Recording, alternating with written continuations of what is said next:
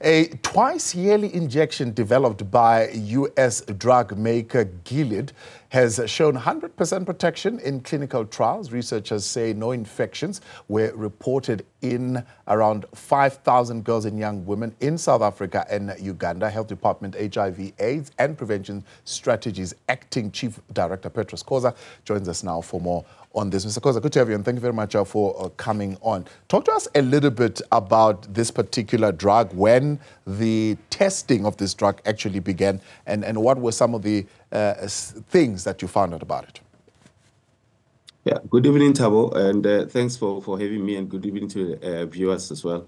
Thanks for the opportunity to come and share some information with the South Africans about the developments that we continue as a country to and the world to really try and find a cure or a solution for the HIV pandemic. This is a follow-on. This drug is called Lepanavir. It's a drug that is a follow-on to the. It's a long-acting injectable. In fact, it's not an oral pill like we take tablets. This one is an injectable that has to be done through an injection, and it's a long-acting one. So you actually take it for, according to research. The study results suggest that it's one injection that has to be taken only twice every 6 months, so twice a year. So if you take it in January, probably then have to take it around July, and then you're okay, rather than having to currently deal with the modalities that we have where the oral tablets for PrEP HIV prevention are actually taken daily. So, I mean, what we do know about HIV so far, I mean, without getting too technical about it, is that it attacks the immune system. So how does this twice-a-year injection assist in that regard? Yeah, without really getting technical, as you say, the scientists and researchers continue to inform us that HIV, when it enters your bloodstream, attacks the cells and then multiplies. So we have what we then call the CD4 count in your bloodstream, which is the cells that actually protect an individual's body. So what then the virus does is it attacks those cells, attaches to it, and then multiplies. So any ARV that you take actually helps in ensuring that it protects those cells, and therefore it develops kind of mechanisms or enzymes that really then stops the HIV from multiplying in your bloodstream. So in this case, we're talking about an HIV negative person. So who then will be inoculated, then this drug will then go into the bloodstream, and then form part of the defense system. So when HIV then, one way or the other, if a person were to engage in unprotected sex and with an HIV positive person who has a higher viral load, and then the HIV then gets transmitted through that process. In that case, then this drug assists in the body to fight the HIV acquisition. As a result, it kills the virus, and a person would not be infected with HIV. So we think it's a game changer in terms of HIV prevention over and above what we've been having. And maybe I must hasten to indicate, however, that this is not the only, it's not the first time that we have a drug. I mean, we had various kind of modalities that we've been implementing. We had what we call oral PrEP, which were the pills that currently in South Africa were rolling out in about just over 4,000 facilities, public health facilities, where people are taking daily pills as PrEP that does the same thing. Then we had a vaginal ring that was also implemented as one of the modalities. I'm sure in about 4 or 5 months ago, you've had South Africa also announcing the Kabele, the cabotegravir long-acting. This one is a long-acting injectable for 2 months. Now, this new one that has now been announced that we're talking about, the frequency is 6 months rather than 2 months. So we think because people even the patients that are currently on treatment, when you ask them why they would engage and re-engage treatment, most of the colleagues will cite, patients will cite, a fatigue in terms of having to take drugs every day. So we think for HIV prevention, if we have an ARV like this that we can inject only twice a year, that will really help in adherence and giving us, quite good results. Yeah, certainly. So it's a preventative measure more than it is a treatment at this particular point, if you say, and that allows participants to have a choice to eliminate things like fatigue, things like stigma and so on. What are the other benefits in particular when compared to the other options that you have mentioned of the oral pill and the topical application? Yeah, well, I think for now, because this is a drug that is currently still under investigation in terms of trials that are undergoing, including in South Africa and Uganda and somewhere in the world as well.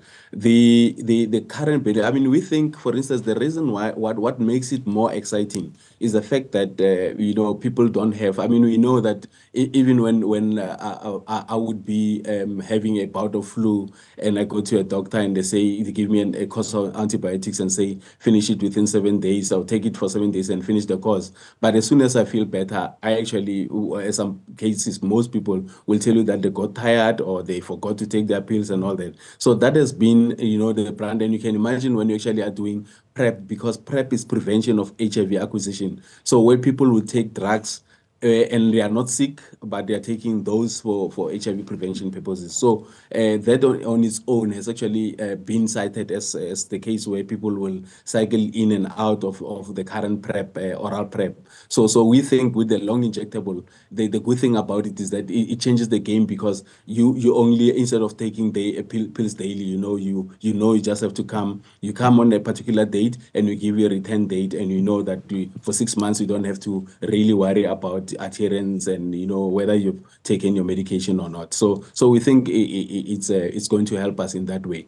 The other benefit, I think, added factor to lenacapavir is that the current research is also still working on treatment, because it's an ARV. So it probably could work in combination with other ARVs in terms of treatment. So that's what scientists are still working on in terms of research, and we await, quite excitedly that maybe something that as it comes, it will really, can imagine. The 5.9 million South Africans who are living with HIV, who are currently taking medication orally on daily basis. If this were to give us a breakthrough into the long-acting treatment as well, that will be really a big plus for South Africa and the world. Now, I don't have to tell you, I'm sure you're well aware that HIV treatment is a big money spinner for the pharmaceuticals. The drugs cost a pretty penny. But what does this particular game changer represent as far as making those drugs cheaper, especially for poorer countries?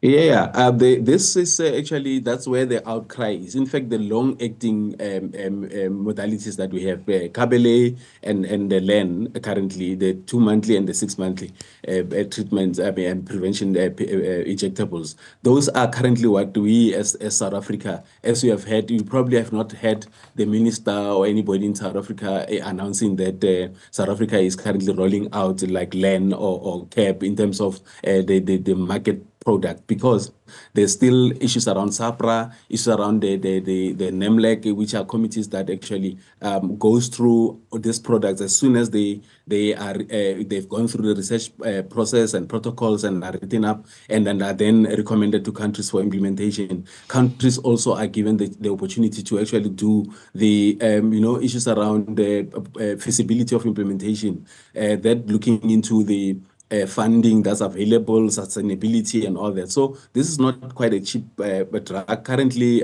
last week as we were in Germany, one of the at the AIDS conference, the director for UNAIDS, Winnie Banyima, made a call to manufacturing companies and to Gilead specifically to say, we see what you've got in terms of what this will do for the country, for the world, but then we think that, it's a big issue around the price. It's currently estimated that in implementation, this will cost about 400 million US dollars to treat 10 million HIV patients. So it comes at a very high price. I mean, if you just do a quick back of envelope calculation for South Africa, that if we were to just estimate it for the number that we want to use in South Africa, that cost for one person per year, it equates to the total cost for oral prep for the same people. So you know, one person. I mean, the budget that's being branded about, it talks about actually being almost like tenfold of what we currently are paying on orals. Whereas with Kebele also, that's the issue. Which is the reason why the price is also being currently being negotiated. And I think maybe the last point about to this, what drives this is that companies on their own, like you said, they are in this for business, they're in this for money, whereas, I mean, it's within health, so it's a health product that they actually produce, but they've got to also go into it to make money. So whenever they have a breakthrough through their own researches and monies that they invest in investigations and science and all that, they will want to maximize first their profit before they go into what we call generics. Because once they issue licenses for generics and more companies can manufacture a similar product with different kind of branding and all that, it becomes cheaper because then you've got a lot of manufacturers that are manufacturing this. So the current situation, the challenge that we have is that with LAN, it's currently only going to be manufactured by one company, and as a result, it monopolizes, and we want to have that over 2 years before it can actually bring the price down. So that's the advocacy that the world was called upon last week to assist in terms of negotiating and putting pressure on these manufacturers to bring the price down. Now, considering, of course, the latest statistics in the prevalence of condom use having dropped quite significantly in recent times, I think we've had that conversation with the department not so long ago. What does this represent? And is this for lack of a better word, a new kind of vaccine, if you like, or is it a little bit more complex like that? Yeah. No, it is. And as we, I mean, our communication, I think now of late, you probably are going to, I mean, we're in development with companies that have now been contracted to assist the Department of Health with communication, more like we used to have in the past. We had Komanani, we had the Pillar campaign, and there's now a follow-on campaign that is now coming through. Those are to help us, because you see, the challenge, Thabo, is that we're dealing with issues with South Africa where people have preferences and choices. And just as you think that you've got a solution for one, then the demands change. For instance, as you know, we used to have what we called choice condoms. And the community, especially the target population, young people, then said, this is not appealing to us, the packaging is not good and all that. Then we changed, and as you do remember, President Cyril Ramaphosa in Parliament launching the Max condom and then saying they are scented and all that. So that, because that was on the base of the preferences, or what was the appeal that we got from the users themselves, to say the uptake will be much better if you make it much, appeal. It should appeal to us so that we can be able to do that. So we do condoms. Then we go into prevention, HIV prevention mechanisms. So we'll do, firstly, is behavior change communication, that people should stop these risky behaviors. I mean, the issues around having multiple concurrent sexual partners, issues around not really just taking care of themselves, even when they are on treatment, and all of that, not adhering to treatment. And then we got these new developments that came through, like PrEP. So we had oral PrEP, where ARVs can be taken by HIV negative people for HIV, prevention purposes. But maybe what I should hasten to clarify is that these modalities for HIV are not necessarily going to be able to cap other things. For instance, even if LAN was to be cheaper, or Kebele is cheaper, and then we implement and we inject people, that will not stop other diseases like your STIs, syphilis. It will not stop unwanted pregnancies and all that. Whereas if you were to use a condom, which is the most cheaper kind of modality, that on its own then covers all this at the same time. But as we know, we are told that we can't impose, but advise, put it in a basket of services, and people should choose what they want. So it's a difficult kind of a situation that we're dealing with on daily basis. Mr. Khoza, we appreciate your time. The High Department HIV and Prevention Strategies Acting Chief Director, the Petrus Khoza.